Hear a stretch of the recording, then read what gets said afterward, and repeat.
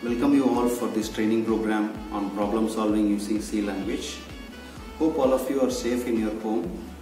I believe that this would be the best time to explore yourselves better and focus on your life goals and purposes.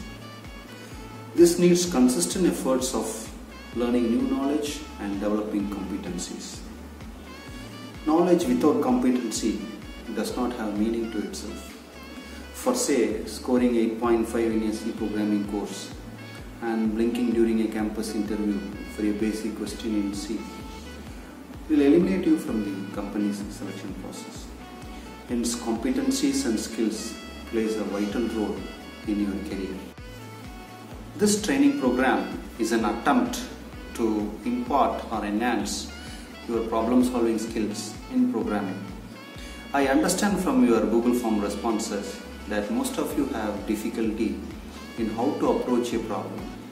Few others say you lack basic programming knowledge, and few others want to enhance your programming skills for a better career. Therefore, in this training program, we shall attempt to do the following. Let me read from my understanding so that it will be clear for you. At the end of this training program, participants will be able to create C programs using problem-solving approach, debug the errors in basic C programs. By basic C programs, I mean programs that include this operators, expressions, looping statements, functions, and arrays.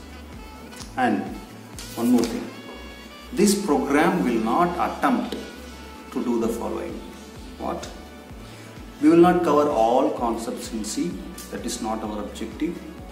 Hence, we may focus on imparting problem solving skills in a programming language.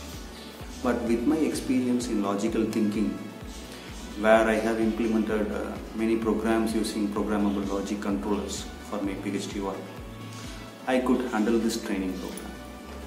Hope you understand the purpose of this training program, and let me catch you up in the next video where we will start our first lecture of our training program. Thank you.